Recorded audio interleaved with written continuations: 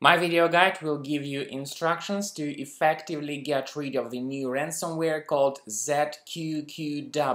Zqqw.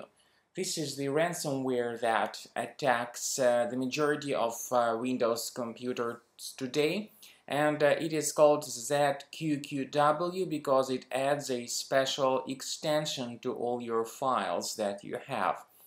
You might have some Microsoft Office files, some important pictures, other documents, music, video files, and they all may be encrypted. And as soon as the encryption is successfully completed by the ransomware, it adds the Zqqw, a special extension to all your files.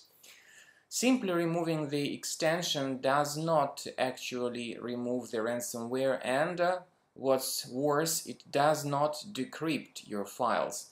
The developers of the ransomware tell you to actually pay money into their favor, and unfortunately some people have done that, and that was obviously the waste of money. So I strongly advise that you do not pay the ransom. Instead, I recommend you to immediately scan the system with the program called Zqqw anti-malware. It will help you to decrypt these files based on the comments to this video, and it will help you to remove this ransomware.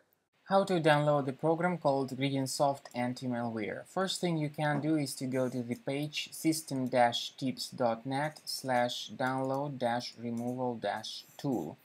Then, after the installer is downloaded, click on Setup GSAM file, install the application, and launch the program. The application will update its antivirus database.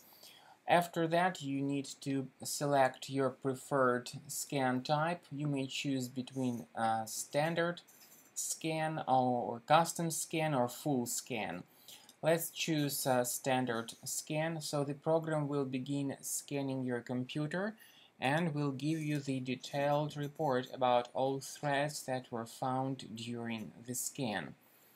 Then, at the end of scan, you will be able to find out the number of threats and their exact location.